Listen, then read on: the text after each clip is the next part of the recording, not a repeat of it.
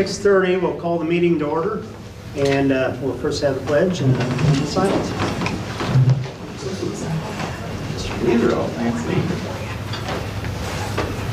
I pledge allegiance to the flag of the United States of America and to the republic for which it stands, one nation, under God, indivisible, with liberty and justice for all.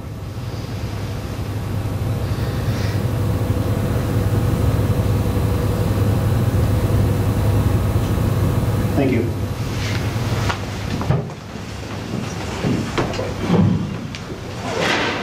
I'd like to welcome everybody here tonight. We'll start with our consent items. We have the minutes of the March 14th, 2016 regular board meeting, the minutes of the April 7th, 2016 study session, certification of the April 7th, 2016 executive session. Are there any additions or corrections? If not, I'll entertain a motion to approve. So moved. I second that. Okay, motion by Sandy and second by Steve. Any other questions?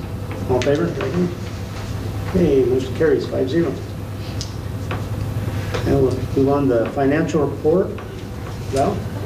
In your packets are the financial reports. The beginning balance for the general fund was $520,415.54 with receipts of $967, $363.61. Month-to-date expenses were $911,632.19, which leaves an ending balance of $576,146.96. Debt service fund started with $1,363,748.97.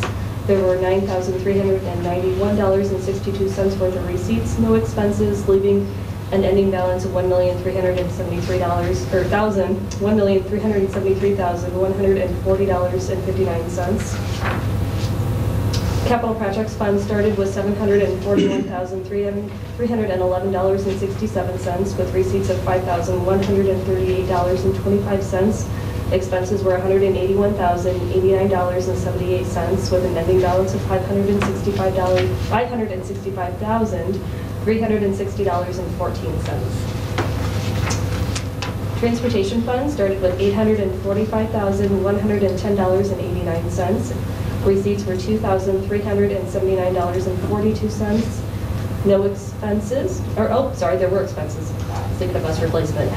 Month-to-date expenses were $38,581.65, leaving an ending balance of $808,908.66. Last but not least is the bus replacement fund that started with $231,361.06. Receipts were $618.70. No expenses, leaving an ending balance of $231,979.76. Would you like a summary of the funds, or is that number 7 that we can discuss that? I think what you gave us, or maybe else like more information? Okay. Are you comfortable where we're at? I am. The biggest one that had a change was the capital projects fund. As far as expenses so far this year, we have that Apple payment. It's twice a year in April and October, so that was the April payment. That some of it came out of the CPF. Okay. So that was expected. Everything else is going pretty smoothly. Do you have any concerns or red flags? Not at this time. 3 payrolls in April, so that'll be a cash item to, just to watch out for, and that'll be discussed for next month's board meeting as well, to recap that. Okay. Thank you, Val. You're welcome. Anybody have any questions? Val? Any motion to approve the financial? I move to approve the financial report as read. Okay, motion by Steve. I'll second. And second by Lisa. Any other discussion? All in favor? Right hand. Motion carried 5-0. Thank you. Okay, we're moving on to student stakeholder focus. Donations. Trinity Lease First Robotics, $100 for batteries. Booster Club softball uniforms, $3,864. Fulton County Solid Waste FFA Volunteering Services, $75. Jennifer Kingery Overmeyer Memorial Fund, Rochester Community School Corporation Libraries, $363. B&K, the 2016 RMS Talent Show participant drink tokens. Jennifer Kingery Overmeyer Memorial Fund, Riddle Library, $363. Indiana Community Foundation, RTC Fund, Prom Photo Booth, $200. And Hope Shalley RHS Choir, $50. Are there any others? Are there any questions? Column number 7 should be Northern Indiana Community Foundation, not just the Indiana Community Foundation. Okay. Is that correction? I think you did. Need a motion to approve the donations? I move we accept the donations as listed. Okay, motion by Lisa I'll second it. and second by Sandy. Any other discussion? All in favor, right hand? Okay, motion carried 5-0.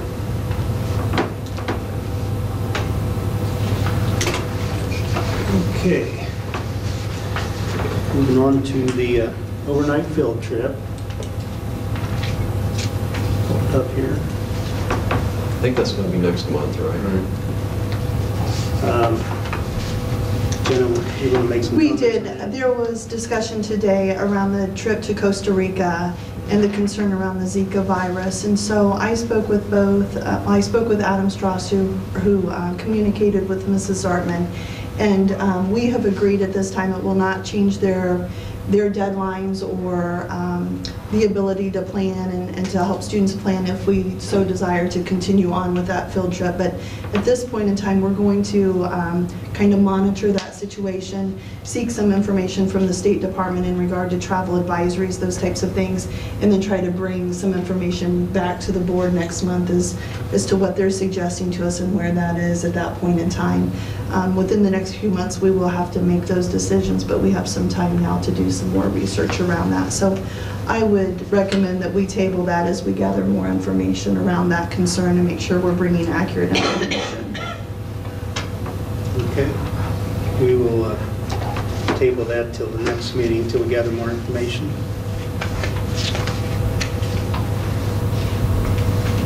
And Mr. Strasser apologized for not being able to be here this evening. He's helping cover some athletic events that are going on this evening, so otherwise he would have been here.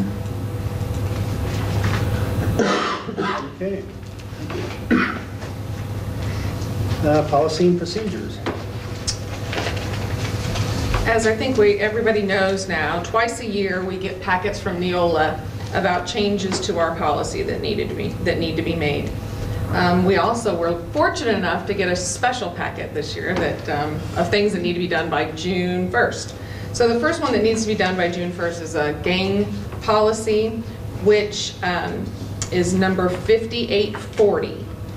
And Neola is suggesting at this point that we delete everything that we had and just start over. And so they have a 23-page working document for us. And before we can do that and put it completely into practice, Mrs. Vance has to meet with a fairly large group from the community, law enforcement and the court system, and several people. And I think she has that date set for April 26th. So that will get done before our next meeting. And can we get it up online for everyone to see? Everyone to see? Okay. Ted, how much of this do I have to read to consider this the first reading? The title. Oh, good enough. Say those 23 pages. Yeah, or you can listen to me read 23 pages. Well worth having Ted here. Yes, exactly. I would agree, if I can find it. Criminal gangs and criminal gang activity, I believe, is what they're going to retitle it. 5840. Are we good for first reading? Anybody have any questions that they think I might be able to answer? So in the 20 other, sometimes they give us optional pages or optional numbers throughout it. Are there options, or sort of take it as they wrote? Well, there are options, and we worked on some of those in our work session. Okay. There are options, so we'll get those up online so people can see what we're doing. We've got our working copy here, but nothing is written in stone until we Right, have, and we those have that options meeting. are one of those things that we will be considering at that April 26th meeting. I think Oscar's part of that meeting, and then there's a larger community group that will meet, and it's those specific options that we need to make sure are consistent within our district and what we're doing, but also is something that the community can support as well, because this is really a community initiative that we've all got to wrap our heads around. Okay, thank you. I think that that's all we have. All right. So if there are no objections from the board, you'll just go ahead and assign it to second reading and possibly third reading at the next meeting. Okay. Because if you don't get it done at the next meeting, you'll have to have another meeting before June 1st, because state law requires the adoption of the policy. So we will schedule second, third reading then for our next meeting on the completion. All right, thank you.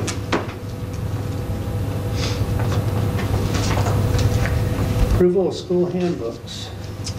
At this time, we were really focusing on the elementary handbooks. We still do hard copies for those kiddos at the elementary, and if we can get that submitted by a specific deadline, we get reduced costs per booklet, so we're really trying to meet that deadline and save some of those costs. So I'm going to turn it over to Jason. I know he worked with Riddle to align those, and Jason, if you would, please just point out those proposed changes to that handbook. Yeah, our handbook is about as long as that reading that you're getting ready to do, but I've only got 3 pages of changes, and there's only certain small parts of it, so I don't think this will take too long. On page 7 and 8 of the handbooks, do you guys have copies of those? I don't know if they were sent to you.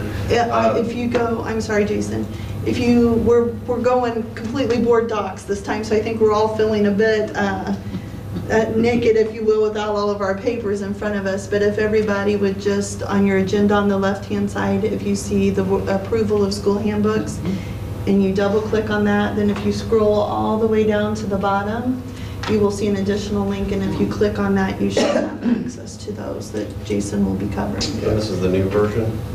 He will be walking through those proposed changes. There's 2 types of changes. You'll either see something highlighted in blue or highlighted in yellow. Blue means that we would like to delete that. The first deletion is on page 7, and it goes on to page 8. College and military visits for the elementary schools. I believe this piece was put in there, but it talks about juniors and seniors, and I don't know how it made it in there, but it's in there. So we're going to pull that. The health room visits will count hour per hour. Again, something that's not necessarily needed in our schools. And then number 11, parents may not excuse students for time missed that does not fall under Indiana compulsory attendance code. Those are the 3 omissions we'd like to have removed. Have we got any questions on those 3 things? Yeah, none of these have any impact on our day-to-day operations or anything like that. None of the changes that we have will drastically affect anything. Most of it's just informational. So Jason trying to align what's in writing to building practices Absolutely. at this point. Yeah. Looking through, trying to find things that either don't apply or add things that need to be. So. Would you go over those 3 things Yes, really quickly for me? Absolutely. It's college and military visits, no more than 1 per semester for juniors and 2 per semester for seniors. No visits during the month of May. Health room visits will count hour for hour. And parents may not excuse students for time missed that does not fall under Indiana compulsory attendance code. Okay, thank you. Yes. And then on page 26, we tried to get with all the departments that have areas in here, and on page 26 we added made a change to the website that we use for our school lunch accounts. So you'll see that highlighted there.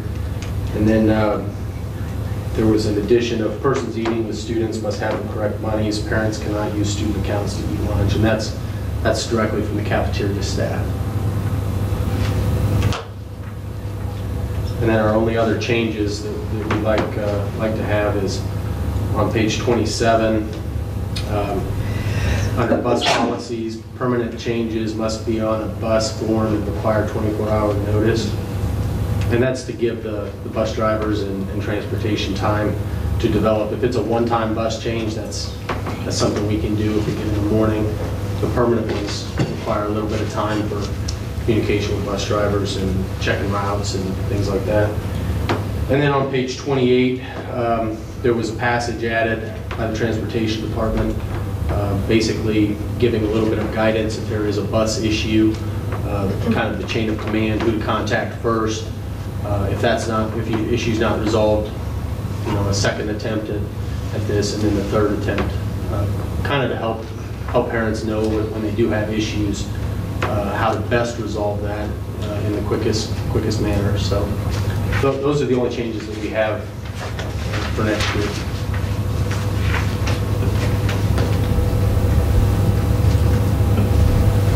Okay. Thanks, Jason. Anybody have questions? No problem.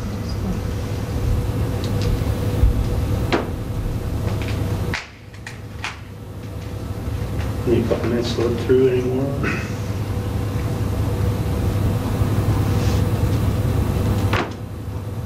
Now we'll entertain a motion to approve the handbooks. And these would be for both elementaries, for Columbia Correct. and for Riddle. And then next month, we would focus on the secondary. Those are online, so we don't have that deadline to meet, and allows us a little more time with some of those critical areas to make sure that we have those corrected. So right now, the focus is on elementary and to meet that deadline to reduce the cost. Okay. So the motion will be for the Riddle and Columbia school handbooks. I move that we accept the changes in the Columbia and Riddle handbooks as Jason laid out for us. Okay, motion by Lisa, I second that. second by Steve. Any other questions? All in favor? Motion carried 5-0. Thank you, Jason, for Thanks, your Jason. work on that. Okay, moving right along. Personnel report. Forgive us, we're still going through the new. Did we miss something there? Yeah, we need to go back to the Alice.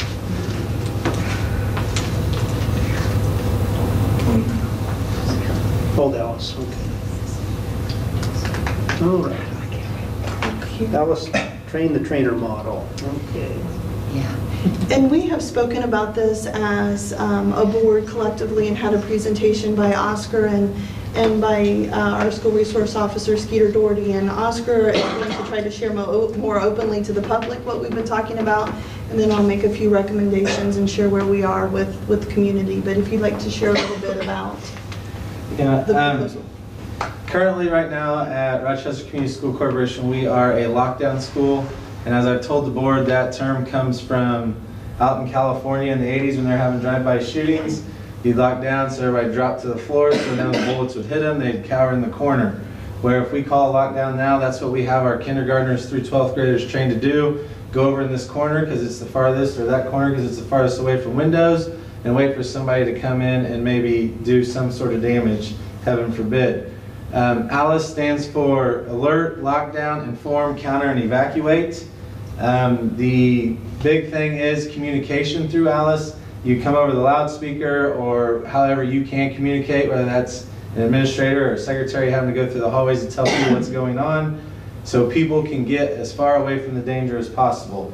So it'll involve retraining staff, retraining our students, retraining our administrative staff from the way that we currently do it. And so that is what Skeeter and I have been working on probably for 1.5 years, almost 2 years. We finally have the grant funds set up. We're going to have a trainer from ALICE come to us We are looking at a minimum of 4 to 5 school employees per building, including administrators. So that gets us to 20 to 25 people. That leaves us some slots open. I know we had a scare at the courthouse here, and as the school corporation, I know we like to work with the community. So the individuals at the courthouse are interested in this training. That could help recoup a little bit of funds for us, working with them. McConaughey School Corporation is also interested in being part of the training. And then we have the local police departments. I believe even the fire department may be going to send some representatives to go through the training as well. It will be in June.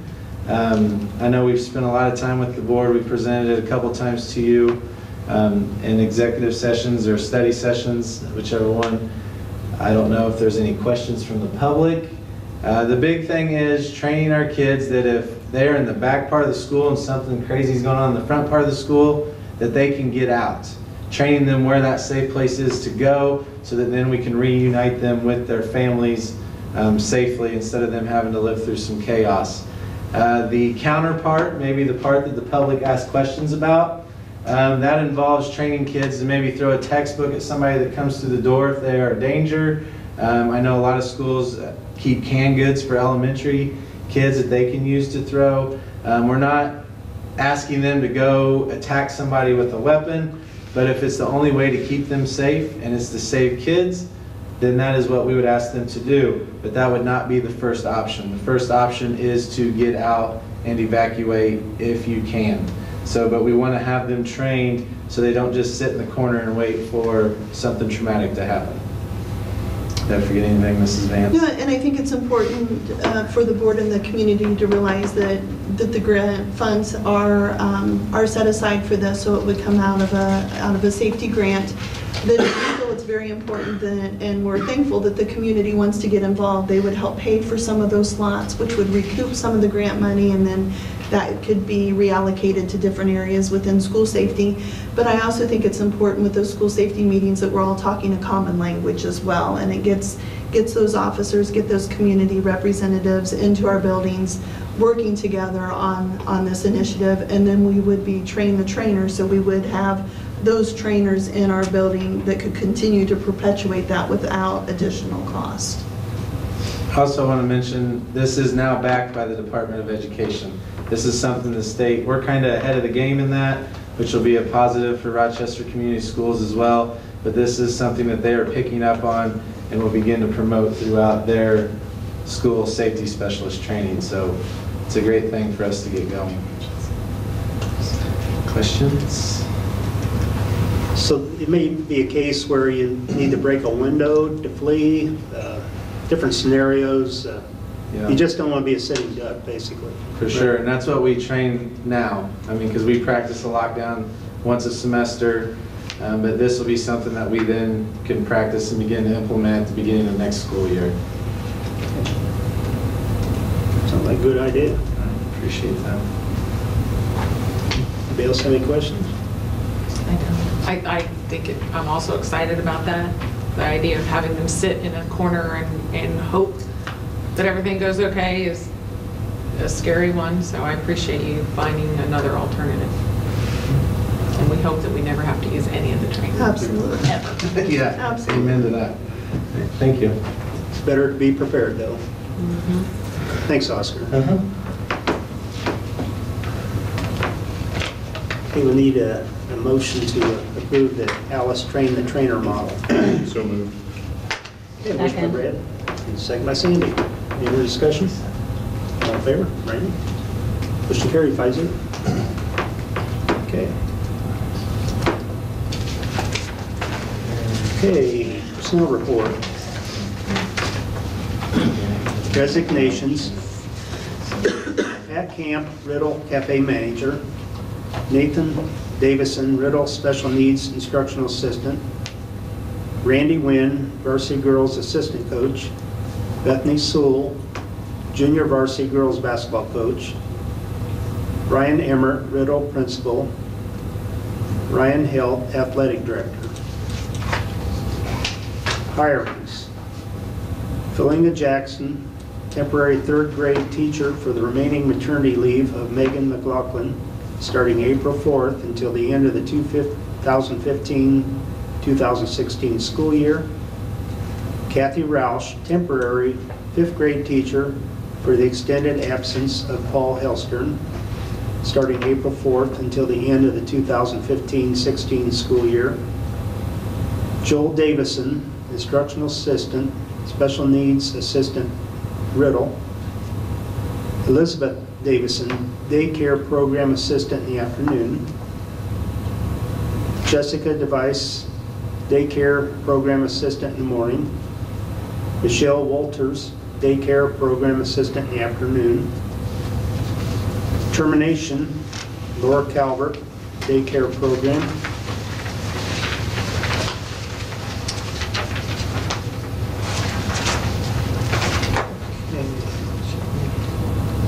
Let's move on to the summer school. We have Tony Stasiak, government. English, Hope Shalley. Health, Katie Felke. PE, Brian Hooker, Mike Clare, halftime. Charlie Schwank, halftime. Unpaid internship, Samantha Briggs. If we could have a motion to approve those at this time. So moved. Okay, motion by Sandy, I second that. and second by Steve. Any other discussion or questions? All in favor? Brian? Okay, motion carried 5-0. We have a reassignment. Jason Snyder, Columbia principal.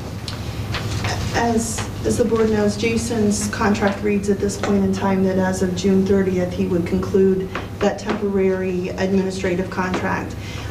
Jason, there has been, I cannot tell you the amount of emails and phone calls and positive support I have gotten in regards to the job you're doing, and teachers just requesting consistency, and you're doing a phenomenal job, and they have just reached out to me, and I'm very comfortable recommending to the board that Jason be moved to a standard administrative contract, which would be a 2-year contract, beginning with the 2016-2017 school year and moving forward with the standard 2-year contract then.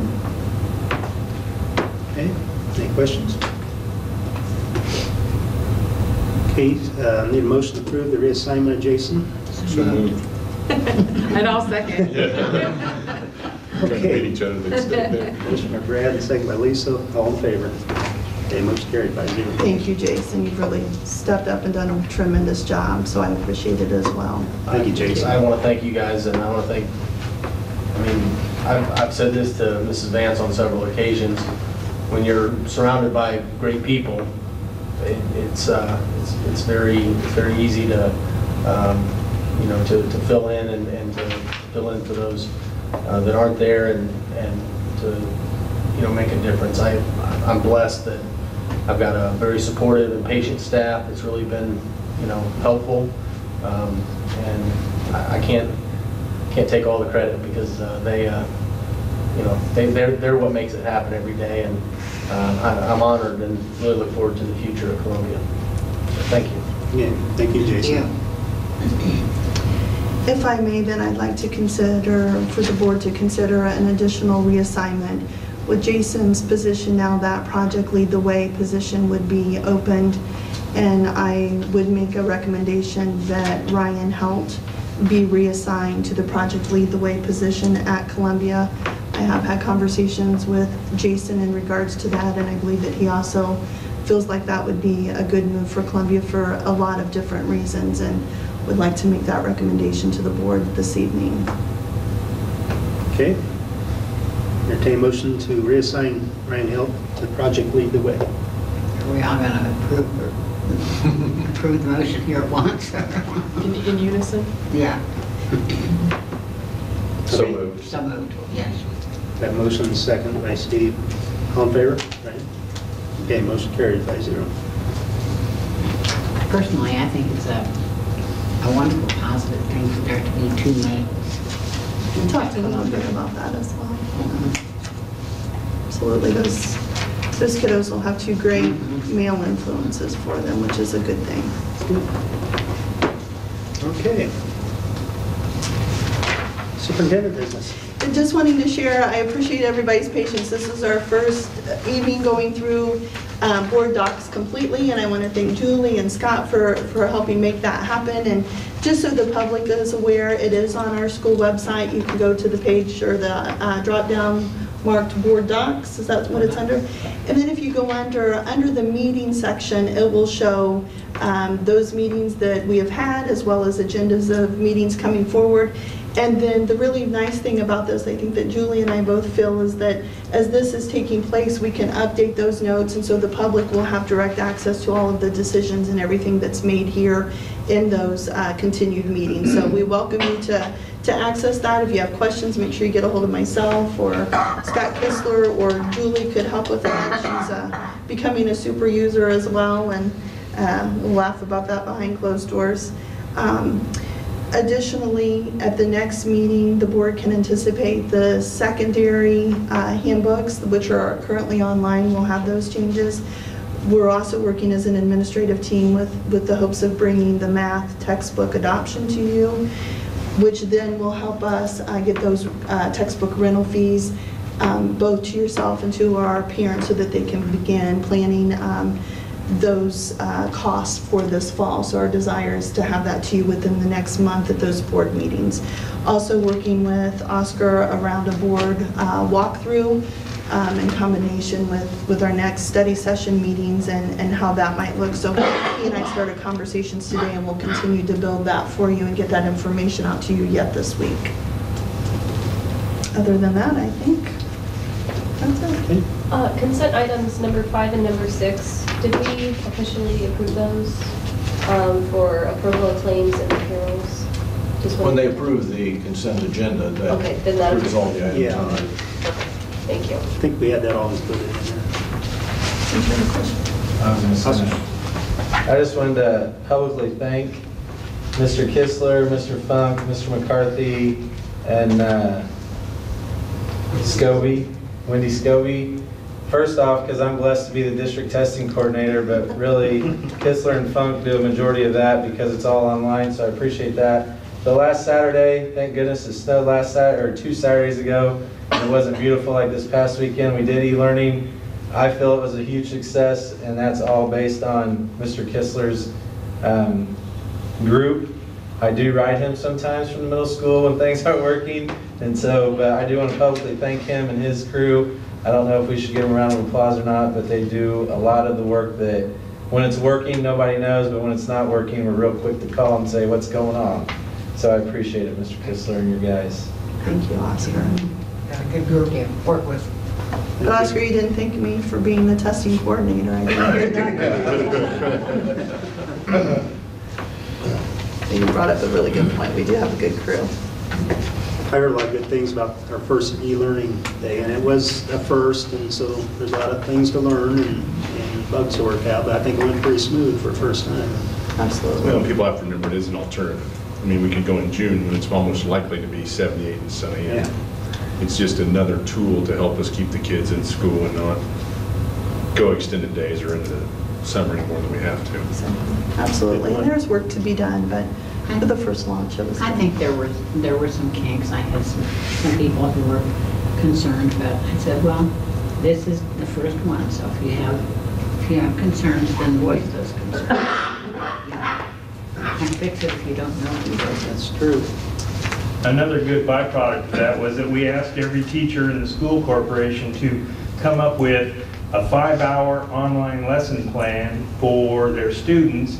And for some of our teachers, a 5-hour online lesson plan, really easy to do, but if you ask every single teacher to step up to that, then everybody has done online learning now. And I think they have a feeling like, hey, we were successful, we pulled this off. Let's look at some other options for doing that and extending upon that. So it was a good thing from that standpoint as well. So we got a lot of new ideas and opportunities to improve and make things run smoother. Sounds good. Okay. Any other questions or comments from the audience? If not, we'll adjourn the meeting. Thank you for coming. That was just my Good meeting, sir. very informative.